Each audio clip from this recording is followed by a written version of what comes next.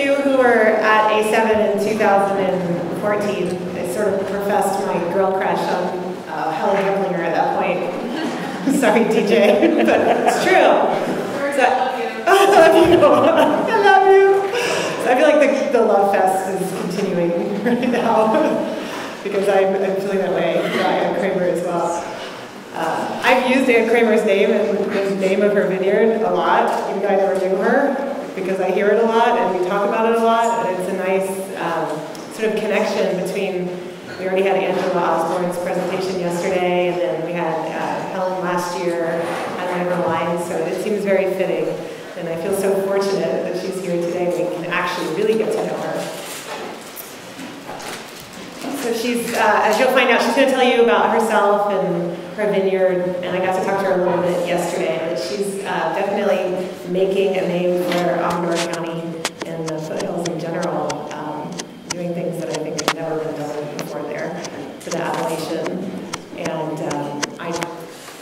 coming from the winemaking side and as a winemaker, after speaking with her, I just kept thinking, I just feel like all the winemakers that get to buy fruit from you are just so lucky. So I'm going to pass it over to her, but we're so excited to have you here again. Well, thank you. And first off, I want to say I am very lucky to have the lineup of winemakers that we do have buying shake-rich fruit. So we'll get to taste some of the Rhone varieties. We still have two other Rhone winemakers that aren't here. As well as Tempranillo, Zinfandel, and Barbera winemaker. So it's a really fun piece of property, and I look forward to telling you all about it. So right now, I'm just going to give you a quick history of how I got there. So growing up in an orange growing family, my dad was a third-generation orange grower from a family that's been, the Yorba family's been in California since 1769. And so always farmers, ranchers. I think there was even a winemaker way back. But of the 8 siblings in my generation, the joke is Dad, probably dropped me at some point because I was the only one who really enjoyed working in the orange groves. Went to Davis, studied pomology, which would be fruit trees, and after working a couple of years, went back and I just realized I really wanted to farm. Went back, worked in the orange groves, and realized that with the price of water, oranges in Southern California weren't going to last much longer, so I went back to Davis and started dating a guy out in Marin County and realized I better learn about these little plants. So I took a couple of big classes, which led to an internship at Sterling, which led to a job with a vineyard management company in Napa, Sonoma, which led to a vineyard manager job with Swanson when they first got started in Oakville in the mid-'80s, and then Domaine Chandon in the early 90s. And then started consulting in '97, and in Sonoma, Napa, up and down California pretty much, and down in Chile. And the whole time, I kept looking for this mystical piece of property that I could afford. And I got to be the best pencil pusher and could talk myself out of anything. I just didn't have enough funds and the wherewithal to just jump in feet first. And so in 2001, my dad called and said, I'm selling a piece of property that if you can find something I could trade for, do a 1031 exchange, which means you defer capital gains, that you'd want to farm. So we're talking inexpensive and really good quality. So please Dad, please me, and talk to my other siblings. Thank goodness I had a lot of them. They all were willing to invest in the vineyard, so we did it. And the good thing about a 1031 exchange is you have 45 days to identify a piece of property. So instead of 20 years, I took that 20 years of information and just went for it. And quickly decided that foothills would be my best option for the quality I wanted and underappreciated property. And I looked up every realtor in the 3-hour range because I was figuring this is a family project, so it's not going to be mine. I'm going to still be in Napa, still be consulting, but I'd be doing this on the side. So I gave myself a 3-hour range from Napa and the foothills, and so started above Grass Valley, went down to about Mariposa. And there was 200 pieces of property for sale that fit our budget and what I was looking for, and 40 were worth looking at. So in 4 days, we checked them out. By the 3rd day, I was so disappointed. I thought, this is not going to work. And then we walked upon Shake Ridge. So it was just a That'll give you an idea where in the foothills it is. And then it was a blank slate. It had been already cleared in the late 1800s by Italian immigrants. Rolling hills, just beautiful looking soils by the trees, the oak trees that were there. You knew it was a nice deep soil. It had been, so this will give you an idea. No neighbors. There was nobody growing grapes in the area. It was mostly just oak, pine, cattle ground. And but the elevation was what I was looking for. I was looking somewhere between 1,500 and 2,500. And in the foothills, the elevation is not as important as cold air drainage coming down from the Sierras. There were slopes facing every direction, so I thought, okay, I'll have a lot of things, little microclimates to play with. Fairly steep, 10 to 28% is what we actually planted. The soils in that area are the Josephine and Mariposa series. But we dug, in the original 34 acres, we dug 22 soil pits, 6 feet deep. And in general, just beautiful, deep, well-drained, rocky soils, really gorgeous red. But you go from section to section, from hill to hill. The hard rock that was there could be black shale, white quartz, the rose quartz that Angela mentioned yesterday. There was this soapstone. I mean, it was just crazy. It was just really interesting. And one of my winemakers terms it as geological chaos. And if that's a map of Amador County, and right where it turns from the stripes to the solid, that's about where we're at in Amador. And a geologist says it was like the old tectonic plate, and then when California was formed 140 million years ago, and all these islands came splashing in, that was the start of it. And then you throw on some volcanic activity, some uplifts. It's every single pit we dug looked different. So we've got all these different rocks, these red rocks, black shell, the white quartz, and some really nice clay loam holding it all together. The climate is, some years we really truly have 4 seasons. We normally get a dusting, the vineyard is from 1650 to 1810 foot elevation. We normally get a dusting of snow. Some years it sticks around for a good week. I pruned once in late March in 8 inches of snow. That's a little worrisome, but it happens. The winters can get really cold, and we have some freeze injuries some years. I try really hard to make sure the vines are a good carbohydrate storage, and they're healthy, they get through it. Spring times, we definitely get late spring frosts. Our normal bud break, we've only been farming, but this is going to be our 11th vintage, so I feel like that's way too soon to even know what normal is, but these last 2 years have been way early compared to previous. Normal bud break is more April to mid-April, depending on the variety. Summer times are warm, and we're going to talk about that. It's this whole thing about how nice it cools off. Early spring frosts or fall frosts are also an issue. But we have a nice long season. So the trick is, and as I said, where when we were looking for places, looking for a spot that had on a ridge, because it takes me about 50 minutes from the ranch. I'm up at 8,000 foot elevation, going up Shake Ridge Road.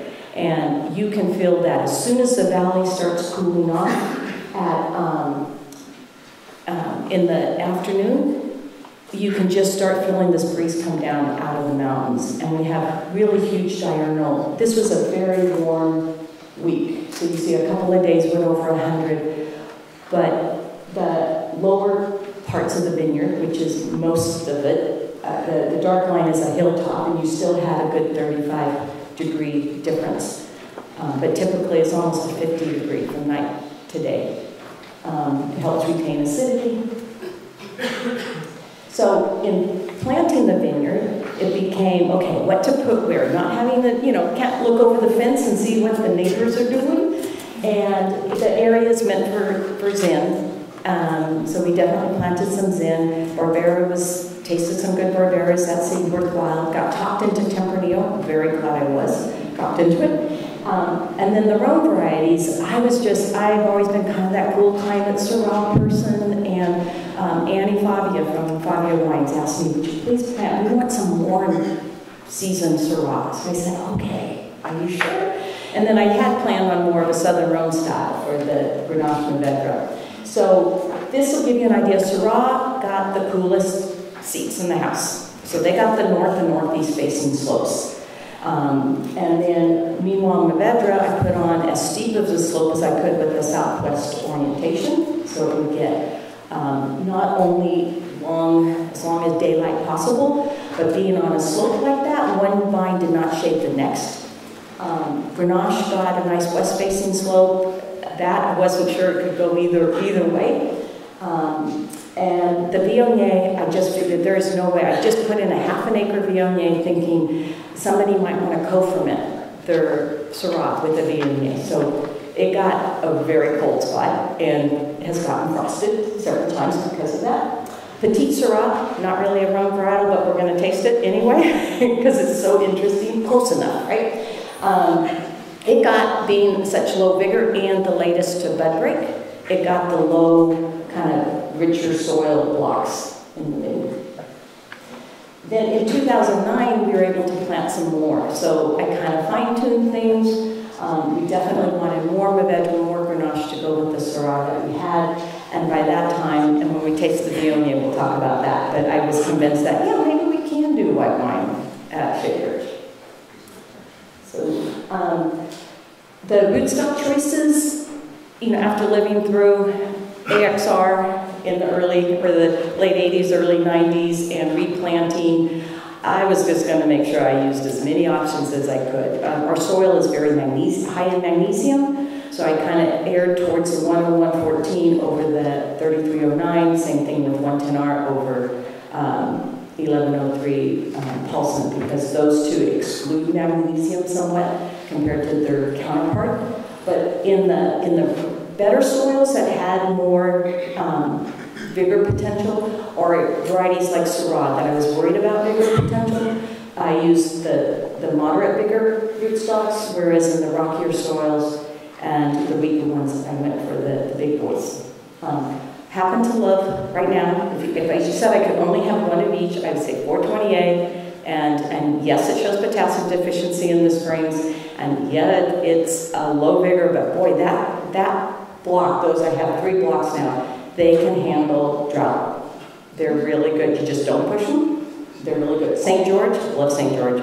Bring on the shatter. As far as, the varieties we have, a little shatter is a good thing. And it seems tough, and it's not super vigorous at all. Road direction. So once planting the vineyard, once I decided what we wanted, the whole attitude was, okay, avoid sugar. I wanted to avoid sugar, because I figured we're going to have plenty. We're going to have a lot of alcohol here. So road directions, where there's a great study that was done in the 80s by an Italian, and it was all these different road directions. So true north-south is 20% more photosynthetic activity than east-west. So I wanted to stick with that east-west. Makes sense. It keeps the sun overhead. However, if it's true east-west, that south side is going to get baked come late August, September, as the sun starts falling into the southern sky. So ideally, I was looking for like a 20% off of northeast, southwest. And that's what we tried for, but as you can see from the picture, the slope still dictated what we were going to be able to do. So where we didn't get the slopes we wanted, in general, the general trellis system was a relaxed ESP, so I used wider cross arms, hoping for this nice wide canopy, especially at the top, so I'd have shoots fall over instead of staying upright, to act like a little sun parasol. We alternated the spurs as we developed the vine to, most of the varieties we planted are big clusters, so trying to keep the fruit separate as much as we have and have this nice wide canopy. And then on the blocks that the slope I just wasn't able to, and like this is a block of Zen that needed to go north-south, we did an overhang on the west side, so the west side gets a little bit more foliage. And then just not leafing it, it actually just gets that much more protection. And then on the where I could, half of the Zen, the very first planting, I did with the head train, the Goblet. And now, and I kept track of costs, production for the first 12 years. If I planted now, I would plant anything I thought could be head trained, I would plant head trained. I love it. The 2009 planting, right now, I have an acre of Grenache and an acre of Tempranillo. Right now, they're bad teenagers. It's really hard to get them opened up into a true Goblet, but it's going to be worth it. We'll talk a little bit about the trellising and the canopy management as we go through the different lines. I'm just trying to give you an overview. Our vineyard management, we prune as late as possible. We pre-prune and then come in as each variety starts leafing, prune again, and that's my frost protection. We're way too hilly. The only thing, we don't have enough water for sprinklers, and we don't have the terrain that a wind machine would work on. So it's just avoiding frost. And then all of the pruning is for balance. Based on the previous year's growth, the guys adjust the pruning as they get to weaker areas, they cut back, and more vigorous vines, they leave a little bit more fruit. We won't irrigate until after the vines have slowed to almost stop their growth, and we've done all of our shoot thinning and crop thinning. Maybe not all of our crop thinning, because we do a lot of crop thinning, but the big pass. And so to me, irrigation is just to keep the parts of the vineyard that need it from raisening, but not to push growth out at all. I will irrigate. In these last 4 years, there's been 2 winters that I finally just said, okay, the ground is so dry for the winter that we'll do 1 irrigation to kind of make up for the fact that there hasn't been rain. But as soon as I do that, it does rain. So for the rest of California, I'm doing it for you, okay? Because as soon as I do it, it will rain.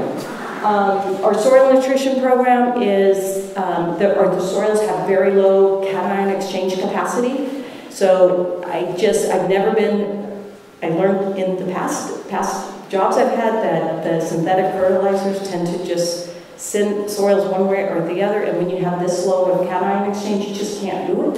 So our whole nutrition program, and the soils are really low fertility, which as far as nitrogen is a good thing, but low phosphorus, low potassium, low boron, low zinc. So we do it with compost and soil amendments in the fall.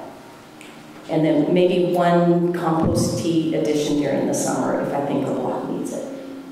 Canopy management tends to be ideally filtered light. We'll talk about the differences for the different varieties. But again, this wide canopy, it doesn't have to be upright. We're really trying to keep direct light off of pretty much everything. And then crop management is, we've got these deep, really big soils. And so I'm constantly fighting vigor early and then trying to get the vine smaller. So often I'll leave crop on longer or do multiple passes in order to keep the end product with small berries and an amount of crop that doesn't need irrigation to support it. And so it's like starting off with a big vine and then trying to make it last through the summer as a small vine. And try to be as sustainable as possible. It's an area with very low mildew pressure, so we can get by with just sulfur sprays, and then the Sonata, Serenade, the bacterial products. Owl boxes are fine. I finally have enough that they're taking care of my gopher population, which is huge. Foxes, bobcats, they help too. Coyotes, they're really actually very good. Mites are a big issue in the foothills, but we've been able to use beneficial thrips.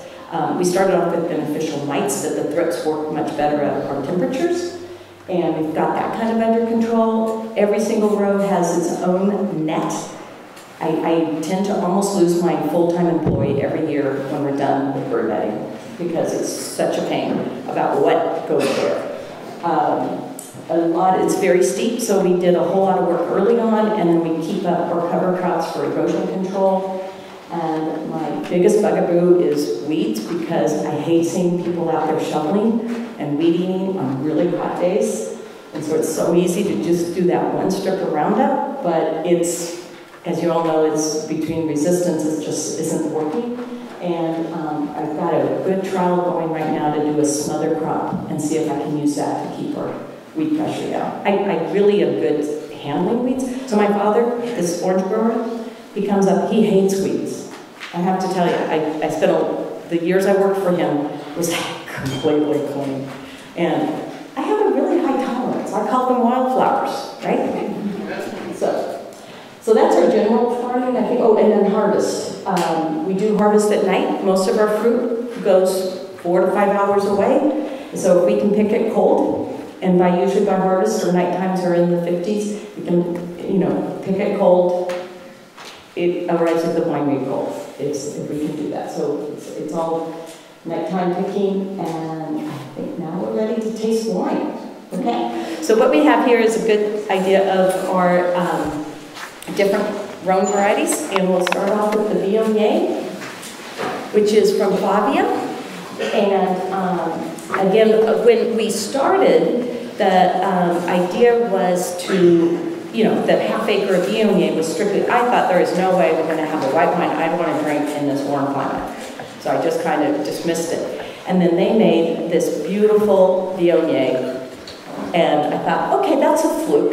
And then the second year it frosted, so we didn't learn anything there. But by 2009, when we planted more, both Helen and the Fabias convinced me we want Viognier from your place. So here's our Viognier. I don't want to interrupt, but I forgot to do the one thing Alex asked me to do. So I'm going to tell you that the wine in the middle is going to be compared to the fourth wine. So we'll taste those at the same time. And then we're going to taste the last wine, the sixth wine the last wine here before the fifth. The sixth before the fifth. I'll lead you through it. But don't swallow. Don't move anything. Just so you know. But just, don't go ahead and taste. It'll ruin the fun. So the Viognier, what we've learned in the vineyard, and again, I feel like, as I said, this is around our 11th vintage. We're still learning. It's such a adventure. And thank goodness I've got these great winemakers helping me on this adventure, but we keep learning.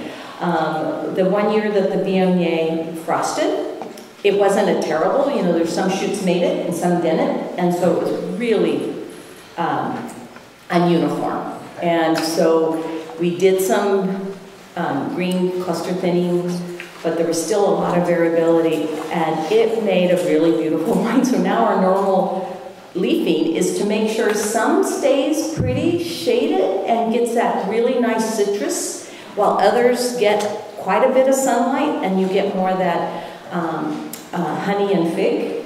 And I think if Helen and Angela, if you want to blast in at any point, please do.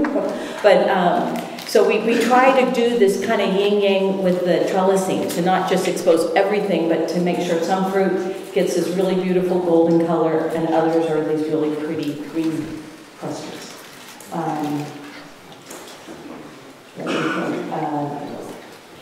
So we'll leave this slide up a bit so you can get the details. But as far as the vineyard, it's a pretty low vigor Viognier. On the sites it is, we have 3 different blocks now, and this wine is from all 3.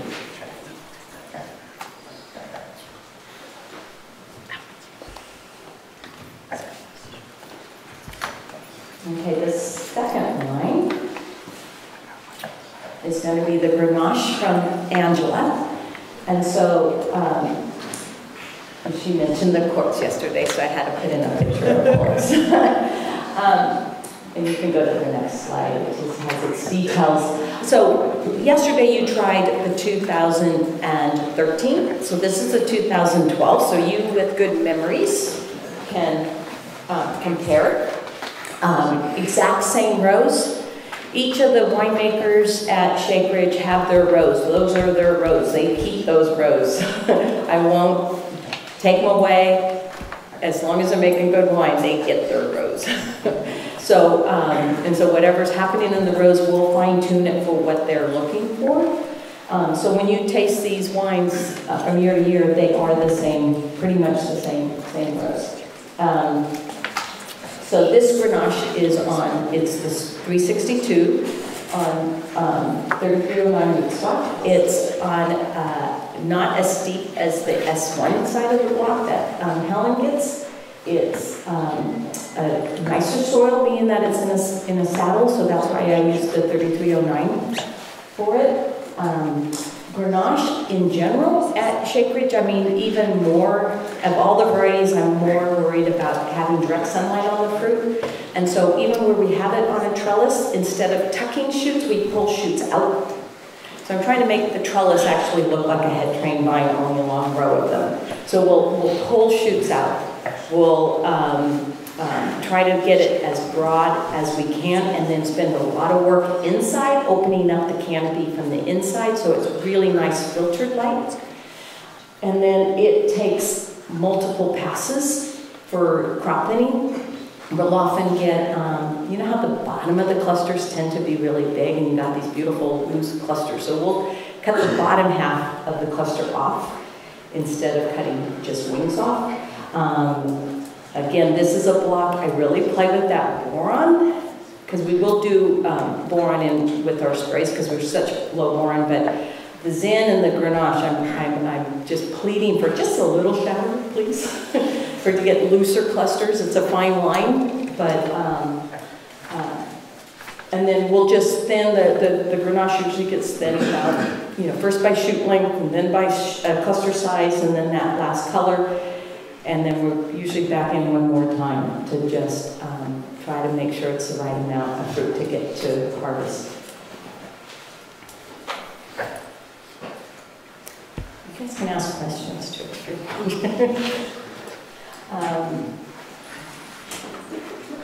I haven't gotten to taste these all together, ever. It's so much fun. So.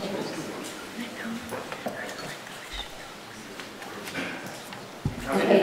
Oh, go ahead. How many different wineries do you sell to, and who's your favorite? I can't answer that last one. I like them all for different reasons. It's like, which wine is your favorite? It's our, don't you say the one in your glass? Or as my father would say, which child is your favorite? So the one that's closest to me, because they might, you know. But I do, we have 24 winemakers right now that buy fruit. And so it's, some just get a ton, 2 tons, and even those can be multiple picks. I think last year on the 46 acres, we picked maybe 150 tons. It's a big year. I think we had 160 lots of wine that left, or grapes that left the vineyards. A lot of small lots. And we'll pick the top of the block.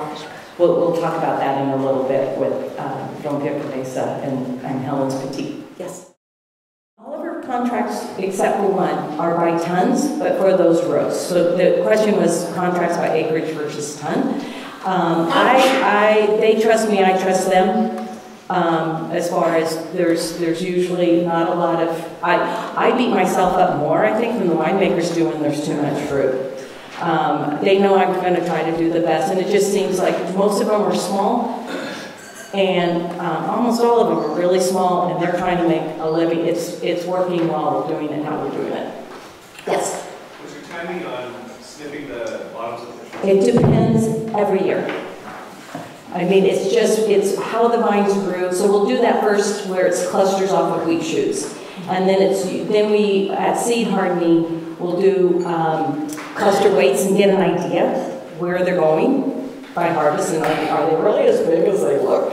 Or they're not that big, you know? And then it's usually the bottom parts come off, as well as wings. So whatever we need to do to get those cluster sizes down at between seed hardening and veraison, unless it's a really wet year, because we've got, you know, a good 6 feet of soil. So in a regular rainfall year of 40 inches, we're fighting vigor, and I need to leave that fruit on. And maybe it's pre-veraison. I like to try to have the main fruit thinning done well before veraison, because I think the sooner I can do it, as soon as the vine has slowed its growth, almost stopped its growth, then that's when we do the biggest takeoff fruit, which can change every year. So it's odd because you talk about the vigor, and I haven't experienced this because in Paso we have no water, and you know we were lucky to get 18 inches.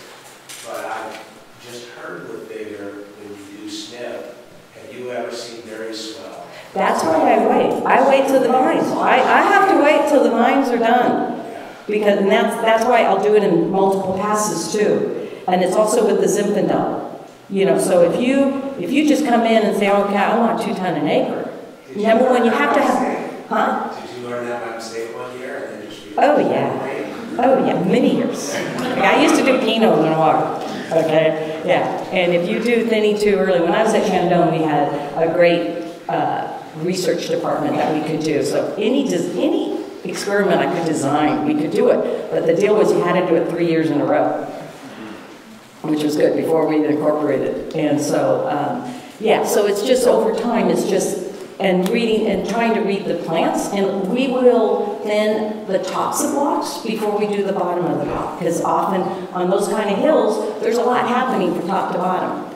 And so the bottom's more vigorous usually, and we'll need to keep that extra crop on longer, but then we'll still come in as soon as it's slowed down and take care of it. So, okay, the third wine is our Mourvedre. And so when Hardy Wallace from Dirty and Rowdy came up and said, I want to do 100% Mourvedre, low alcohol, high acid. And I said, you're kidding. But he is, I don't know how many of you know him, but such a charming guy. He can talk you into stuff. And he's made me a convert.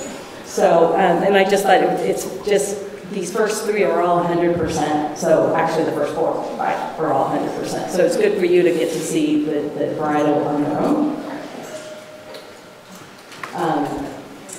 Sometimes I tease Hardy that I'm going to lock the gate and not let him in until there's at least a little color in the wine. And so we joke, but sometimes I think, okay, I normally do not argue with any of the winemakers when they want to harvest, because that's such a personal decision what they want to do with the fruit. But this is one that we have had discussions. And we come to compromises.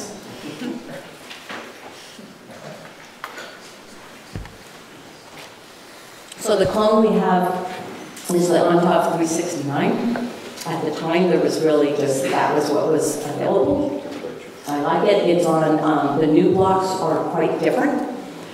Soils, terrain. Again, the vineyard, when we designed the vineyard, the whole idea was I wanted us to make our own estate wines. I wanted people who bought fruit from us to make shake-rich wines. And so I tried to introduce as much complexity in the choices of the clones, where different blocks were placed, the different rootstocks, anything we could do to just have complexity from lot to lot, so you put those lots together and have an interesting one. So Hardy gets the same clone, but 2 different rootstocks on 2 really different soil types, though they both are southwest, pretty steep slopes that get that good afternoon light.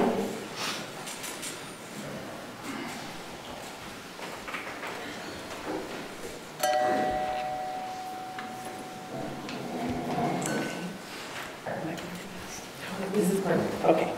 Hey, Anne. Yes. I know this is more about just like the one clone, but could you talk a little bit about your different Grenache clones and just what you've noticed?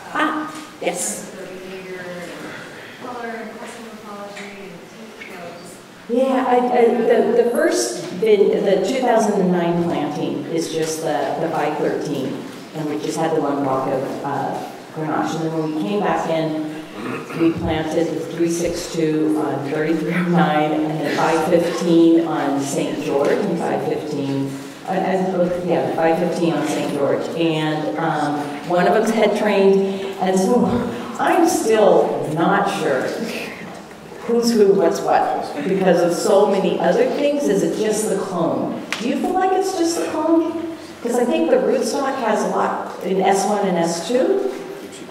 They're bigger. The 515 seems to be bigger cluster, smaller berries. Would you say? Yeah. And the 362, I think you'd agree with this, there's an aromatics that's quite different from the other. And very pretty, where the other ones are kind of darker and serious, more serious. Would you call it your cowgirl? Yeah. So Angela's term for a 362 is her cowgirl. It's kind of very feminine, but kind of out there. I'm just not real sure about cluster morphology, cone to cone, and I think a lot of it's the soil's so different. I mean, the differences I see, I can't really say if it's the cone as much as St. George versus 3309 for starters. Big difference there. That's going to affect your cluster morphology. Okay, the fourth wine is our house, it's the house wine. So Yorba is the label that we have for the vineyard. I didn't want to use Shake Ridge Vineyards or anything for our wine, so we stuck with my dad was a third generation Yorba orange grower down in Yorba Linda. It's an old family name, and that was his grandparents. And so we thought, okay, it was the brand for the oranges for 3 generations, so let's just keep going with it. So these are our Yorba Syrahs. And I wanted to bring the 2012 because that's what everybody else had. Was it more? Yes? I have to interrupt you. Is Kraemer Street named after you guys? It is. Not me, but my great-great-grandfather. Yeah. Is that in Southern California? Yeah, that's in Placentia. Yeah. Yeah, they've been around a long time. Okay, so here's a good point. So people talk about, oh, land grant, you got a land grant. Well, I didn't get a land grant, number one. That was 8 generations ago. And they gave the soldiers land grants so they would stay. They weren't about to ship them back to Spain, mind you. So they had to stay here, and they wanted them to settle and propagate. Okay, the Yorba family did a really good job with the propagating part of it. So Jose Antonio Yorba was a soldier. His son Bernardo, who's in my line, had 21 kids, took them 3 different wives to do so. Yeah, I mean, right? You need labor for the ranch, okay? Okay, so he had 21 kids, and his will is so interesting because they enumerated what each kid got from the ranch, okay? One guy got 3 cows, which were worth more than 10,000 acres of Southern California, Orange County. So at that time, if you don't have water, this is what your land's worth. So 3 cows, I'm sure there were oxen, but 3 oxen were worth more than 10,000. Anyway, long story short, there is no land grant left anymore. Now, by our generation. But it's a real fun family history and been around a long time. So yes, Kraemer and Yorba is all part of it. So the 2 Syrahs we have here, exact same rows in the vineyard. We've got, again, I tried to give the Syrah the coolest spots in the house. We decided to stick with 100% Syrah, because again, I wanted to make our Syrah so we could show people what the Syrah was. I decided not to do the co-ferment with the Viognier. 3 different clones, and Ken Bernard's from Ancien is our winemaker for Yorba. I do his vineyard work. He's my one consulting gig that I still have, because he makes our wine, and I'm not about to quit him because I don't want him to quit me. So he and I have worked in Chile on a project together, and I've been working on a project together using a lot of these same clones, and we see the same distinction between the clones. I find Syrah clones, the on-top clones, very singular notes in a way, but you layer them together, you make these really beautiful wines. So the 174 is our aromatic component, and the 470 is structured. It's this really dark fruit with some pretty wild spices of its own. And then the Noir is from Phelps, Joseph Phelps. And there's so many stories about where that selection came from. I'm not even going to go there. But it's a beautiful wine. And of all the blocks on the vineyard, it's the one you could use as a pure standalone Syrah. But it's really floral, and it's got this gorgeous structure to it. So those are the 3, but you have the 9, which is our current release, and the 12, which is probably 3 years from now will be our release. But I thought it would be fun for you to taste them side by side. And the exact same, the vintages were about a week apart. The 2009 was picked in September 15th versus the 22nd. But kind of pretty similar years. I think 9 had some more heat spikes than 12 did. But it's just also, I thought you can see how they age too.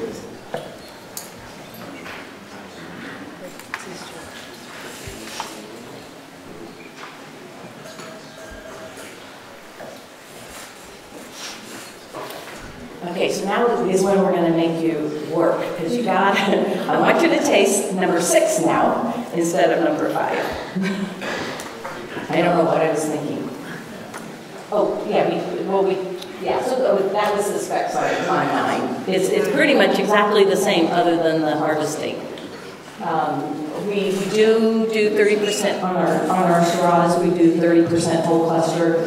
I pick the different, Ken has a very small winery, very limited. And so what I can do on the vineyard side is when we harvest, we kept the different Shiraz blocks separate for the first couple of years and realized we can't pick them together. The Nor gets pushed a little bit to come in with the other ones. And the 174 is a little on the high maturity side. But what we do is, by that time I've picked for other people. I know pretty much how much fruit is in each of our rows.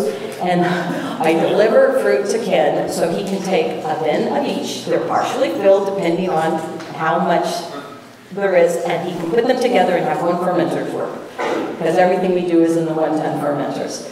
So it's a little crazed night. But we do it, and he makes him happy and keep making our wine. So we do co-ferment them from the get-go. So they go in picked together, co-fermented, and we feel like it makes them much better. I have a question really quick. Are most of your harvest dates, I mean, I know all the years are different, but it looks like September. Yeah, except for last year, and I have a feeling this year we got started in August. But normally, up until last year, we would just do, like the Vineyard would come in the 2nd week of September, and the 3rd week of September we'd get going. And by the last September, 1st October, things are rolling fast. And then the Petit Syrah would be that last week of October even, and the Mourvedre sometimes too, even into November. Last week started about 2 weeks early, and by the middle of September, we were more than halfway through when we normally would have started. So, and this year, way too early to say, but it looks like we're on track for the same.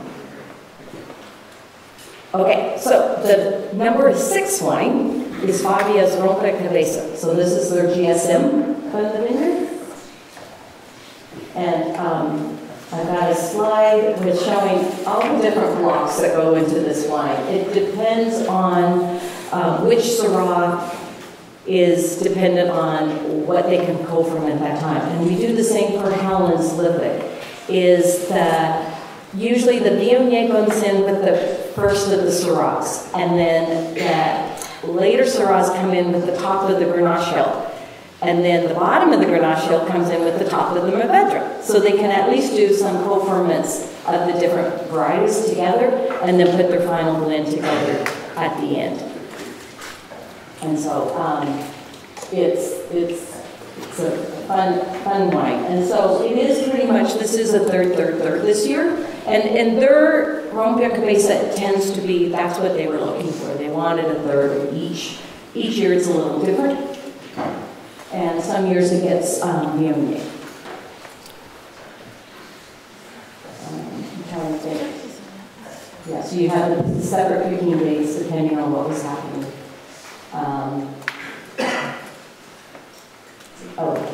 This is 5x8 as well. I love the question marks in there. They call it Rompe Cabeza because the first year, when they were tasting it, it was so aromatic because of the Grenache that they felt like it almost seemed like a white wine if you didn't see what you were tasting, and it was just kind of mind-boggling. And so Rompe Cabeza in Spanish is broken head, which is the term for a puzzle. So this is their puzzle piece. So that's where it came up with its name.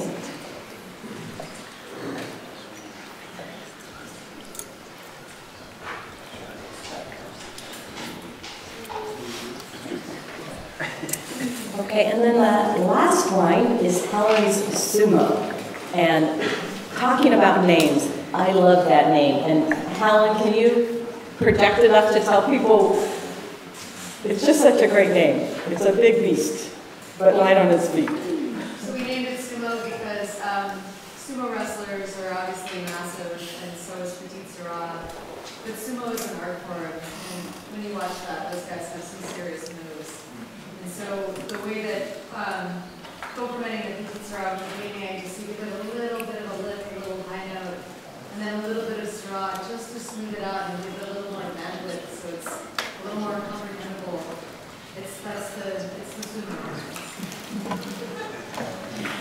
So, and I asked Sasha if we could pour this wine, because I love it. I think it's a good indication of going back to that diurnal fluctuation, where, you know, I'm so used to petite being used as just to beef up a cap, you know, structure, color. But we get more than that up in the foothills, and I think a lot has to do with this big diurnal fluctuation that we have, and why, if you've noticed, the tannins all the way through, they're really nicely resolved tannins. There's a lot of tannin in the wine, but it's very smooth. Another thing about the sumo, the first year, all we had available for Helen was the 174 for the Syrah. So she had the petite, but she knew she wanted a little Syrah in there. And then some of the Noir came available, so she switched over to the Noir block for a few years. And then was it this year or the year before, the 174 came back, and by that time she's drinking that first vintage and thinking, that 174 is what that wine needed for that lift. And it's just so much more aromatic that it lifted the wine much better than the serious Noir that already was structure of its own. And so we switched, the Sumo went back to the 174, and the Lithic that you had last year has the Phelps Noir Syrah in it. Percentages on the blend? I forgot to put that up. Do you have any percentages? I think it's, is it down at the bottom? Something like... Okay, it's about 85? Yeah, around 80. 85 petite, 13 Syrah, 2 Viognier? So it's usually 2 to 4. Okay, 86. Okay, 86 petite, 11 Syrah, and 4 Viognier. Sorry about that.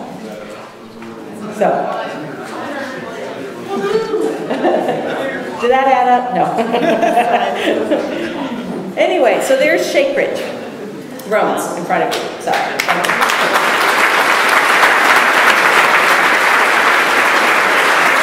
Oh, the most important thing.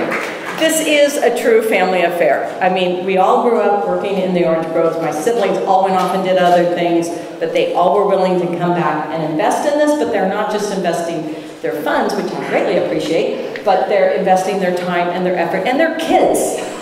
So back to this having the big family to run the ranch, I've got 21 nieces and nephews. 18 of them have gotten a paycheck from the Vineyard. So starting in high school, when they can't stand mom and dad, they send them to live with Auntie Ann. And they work their tail off in the Vineyard. They've all gone to college because of it, we figure. You know, figuring it's that or work for Auntie Ann on the farm. But they're great. 2 of them, one of them worked for Coastal Vineyard management for a while, and we're hoping he's going to come back into the fold. He's back at school doing an agroecology. Another one is the assistant winemaker at Favia now, and I have high hopes between of the 21 that somebody's going to come in and like stick around and stay with Auntie Ann. Wow, this 21 children number is really mind-boggling. But 8 siblings, so it's okay. Yeah, that one's. But the first one, yeah, that's true. Yeah. Does anyone have any questions? We have time for... I have one over here. Okay, Russell. What's the state of the industry out there? You got a lot of people following your lead and growing up there and trying to do high-end stuff, or what? It seems like the Wild Wild West for me. It's still the Wild Wild West, yeah. And I think there's an attitude now that you can do it, that you can go for it, and because to farm this way, as you all know, costs a lot. But my winemakers, they're willing to pay for it, and the wines that they're making can afford it. So that's helping, I think, to show people you can do this. Some of the blocks still just, they're not profitable, you know, so, but the ranch as a whole is finally profitable. So I kept my head down the first 10 years until we actually had wines to show people. And, but I think Jeff Cohn, he's been working up at Renwood, and they have an attitude of let's go for it and improve quality. I think there's a move that, yeah, you can do it, so let's do it. But there's still some of the Wild Wild West going on. Skinner in El Dorado's doing a great job. Grayson Hartley is now there in the back row if you want to talk to him about El Dorado County. He's working at Dave Gerard and making big improvements there. So it's, and then you've got some old timers that have been making beautiful wine for a long time and just don't get the attention. So. Yeah, I have a question about somewhere. Most of the wine look like they have high pH and low acidity, but at the same time, when I taste your wine and I see the number of the TA and the pH is pH lower, higher acidity, coming from the same terroir kind of, and LN wine also is a little bit higher even in the taste. So do you think it's a characteristic of the place, or it's more winemaker decision about the timing of the harvest? So the question is about just pH and TA changing among the different winemakers? And you have, I would say, the three and the last wine, first and last wine, are kind of a very low TA, but at the same time your wine has a higher one. So let me think that it's more winemaker I think decision. It's definitely winemaker decision. There's a lot of winemaker decision going on here. Yeah. Oh, Right now. any other questions? Ready for lunch? I was wondering your thoughts on tilling. Do you do it, and if so, when? Oh, tilling is, I am such a proponent of not tilling. But I do have some blocks that are still 2 weeks. So the first year after planting, every other row went into a permanent cover crop and is still there. And then as the vines got older, like the Syrah were the first to go into permanent cover crop to just deal with that early spring vigor. The Petite Syrahs being on better soil also went into, and some of those probably shouldn't have been. But especially in the hills and now with lack of rain, when it does rain and you have a permanent cover, I really do think you get much better penetration and much of that water stays there. We're really careful when we mow to try to encourage the low growing, the clovers that we planted, and try not to have a lot of big water using plants as part of our cover crop. Where we do alternate rows, so every other row gets spaded every year. Those are the rows that we will do a soil building cover crop in the fall. And I've only got probably out of the 46 acres, there's probably maybe 8 acres that are still every other row. And eventually I'd like to get them all into permanent. I think for our soil, for our location, permanent cover crop, better rain penetration, they dry out and then they're not using water, and it's a good cover compaction. Everything's good except the competition. So